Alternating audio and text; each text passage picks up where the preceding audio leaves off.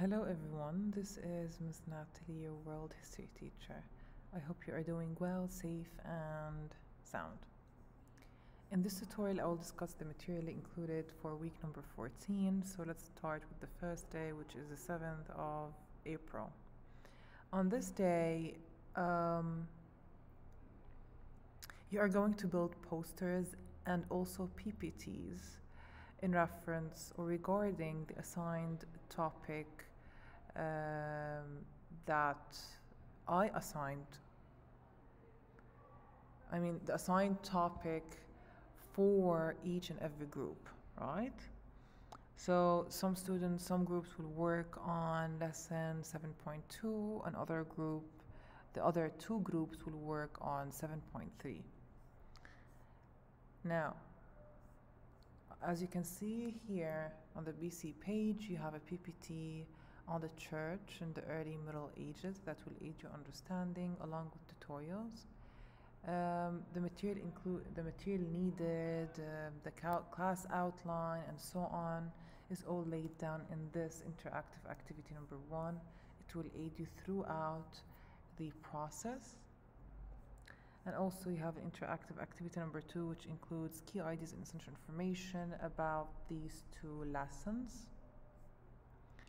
Now on the following day, we are going to work on case studies. Together, we are going to access the website. This is a PPT, sorry, the website here, and choose one of the case studies that you're going to research about. And on the following day, you are going to sit in groups and discuss it.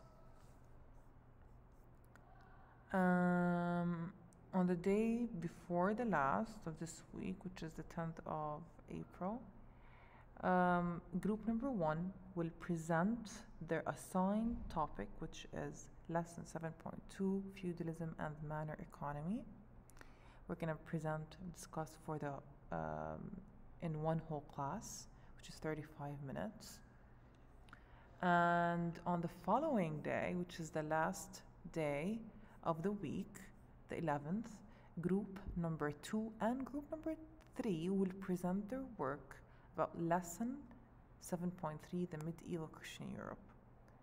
Group number 2 will start with the first part, and group number 3 will complete the last part or the second part of the lesson.